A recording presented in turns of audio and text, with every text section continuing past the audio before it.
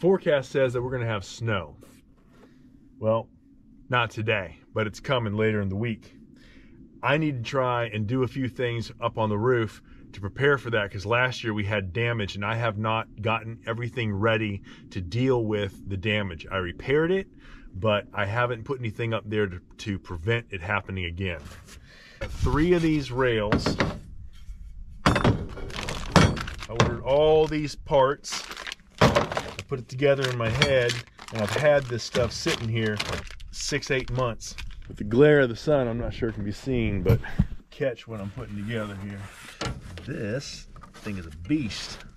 I thought this thing was going to be more like sheet metal, so I didn't realize how sturdy this thing is. This thing is a tank.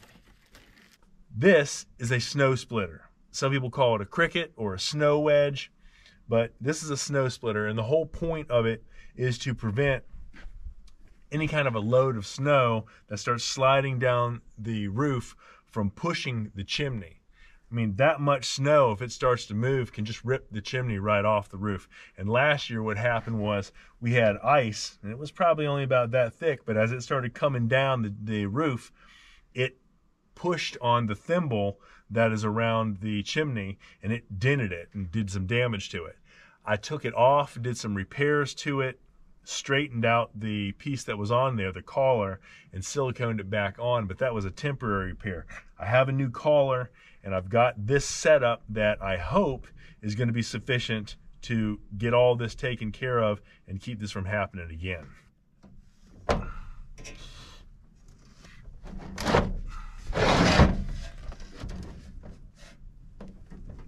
I'm using S-5 clamps. I've used them before when I was putting the satellite dish up on the roof, the Starlink, and I'm putting these little retaining knobs in here before I get going. All these to do. I'm gonna turn it off and I'll come right back. All right, I think I've got everything situated here. I've put these together the way that they're going to be. You have to imagine that you've got the standing seam metal roof. The seams are going this way. You will see it when I put it up here. You got another seam going over here. These tabs that are loose, it doesn't seem like they would hold, but once you get them on there and you get this on the standing seam and you fasten this down to this, it's nice and tight. Let's go ahead and measure this out to make sure we've got this bent the right way. This is peculiar, the way that they've got this. I didn't know. Yeah, that's a problem. I may only have, I can't have just, yeah, that's a problem. This is stamped out staggered. Like you would, I guess they want you to put it on a roof and bolt it right to the roof, and it's staggered. Well, it's not going to be going on like that. I can't put this thing up there all cattywampus like that, because Jafana will look up there and she will not like it, and I will hear about it, and then I'll be up there trying to figure out how to fix it. I am not fond of that design. I'll have it all the way back here, fastened in here, and then I'll have the middle of this one over here, but this one, the back end of this is not fastened in. Doesn't make sense. All right, first things first, I gotta fold this in a little bit more.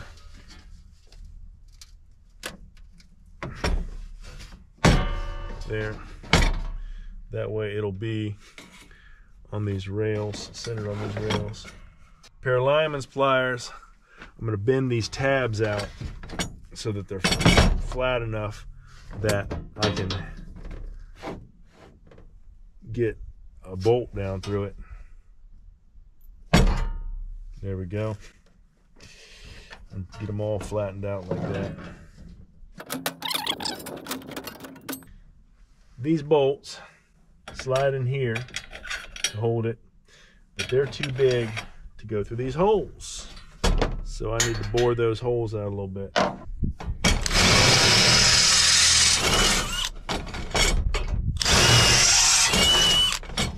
Try not to drill a hole in my tailgate. All right, I am up here. Yeah, I got an hour and change on this thing. It's plenty of time. You can see where there was some of the damage on there. I took care of it. I have coated it with silicone also to make sure it can't be leaking. I am going to fix that later on, but right now I want to try and get this snow splitter on here. And I've got these 2 standing seams that I'm going to be working on. And the sun is dipping down. As soon as that sun goes down, moisture is going to start condensing on this roof. It's going to get slippery, so I got to work fast. A couple of these to line up. I need to put the first one on here. So first, I need to put a couple of these on here. They've got a little clamp on them, and that clamp goes down around that standing seam. And right here, and then I want to twist these little retention nuts in here. And it's 42 degrees out here. Might even be colder than that now. And my hands are starting to get a little sore. I don't know how y'all up north manage to do this kind of thing in the wintertime, because I wouldn't be able to do this with gloves on. And I'm too much of a baby to be able to do it without gloves.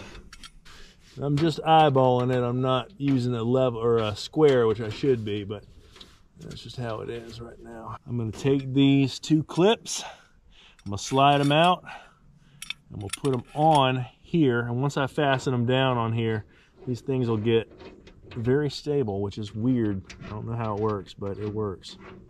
I can always put 2 of them in here, 2 of these bolts in here if I needed to.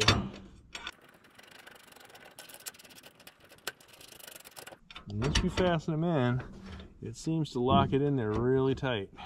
It doesn't even want to move.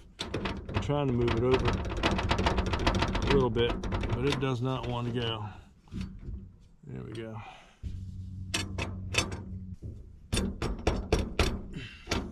Well, let's see if I can get the other piece up here now without some kind of a problem. You gotta be careful carrying this thing up because those edges are a little bit sharp. What I'm gonna do first is I'm gonna fix this thing into here with one of these bolts. Slide this up in here. Put that on it. That way I don't have to play with it. I can just leave it. Step up here and look at it and see if it looks right.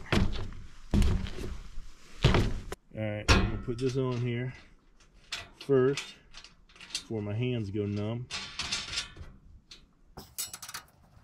Anytime you're doing any sort of custom fabrication, you're going to have a lot of jiggling and maneuvering to get things exactly right.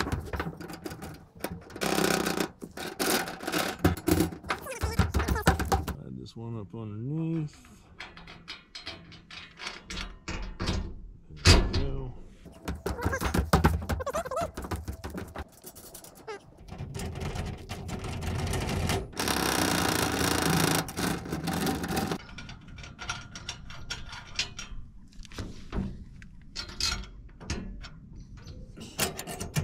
When you run up on some of the problems that come with a custom install, you get a greater appreciation for the people who do this all the time. And you can certainly appreciate the ones who are able to do this and still keep a good aesthetic, as opposed to those who do it and it just doesn't look good.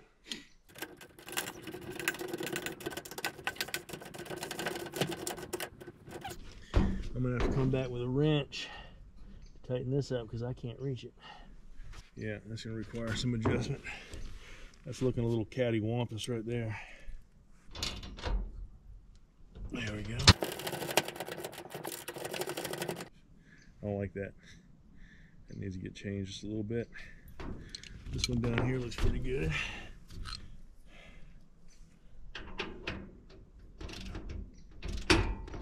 Hey, Apollo, get out of there. He's over there messing where that snake is. And I don't want that snake disturbed. I want him to stick around, do his thing, get vermin and get venomous snakes. I'm gonna go down here and grab an adjustable wrench real quick, but I have the snow splitter up here. It is mounted the way it needs to be. So if we get any snowfall, it's gonna make it divide off so it doesn't peel off my chimney. I've also got a couple of pieces in case we get heavy ice. I've got a couple pieces that are going to mount right here and touch with little rubber fingers that go down there, create a little ramp so it goes up and over and doesn't end up sliding down underneath and putting pressure on there. Because you can see last year the snow and ice put some pressure on there and it bent it back. It didn't compromise it, thankfully, but it definitely did some damage to it, and I want to prevent any further damage. That's Duravent right there. I'm not sponsored by Duravent. I have no connection to Duravent or S-5. I just like the S-5 clamps, and the Duravent was the best priced one that was in that flat pack that I could get shipped to me. TechX Direct is where I got the stuff from. So that's where I got the Duravent from, and I ordered the S-5 from buys5.com. By coming up here and tightening these bolts, because I know y'all would beat me up in the comment section saying I never finished the job, and that's not true.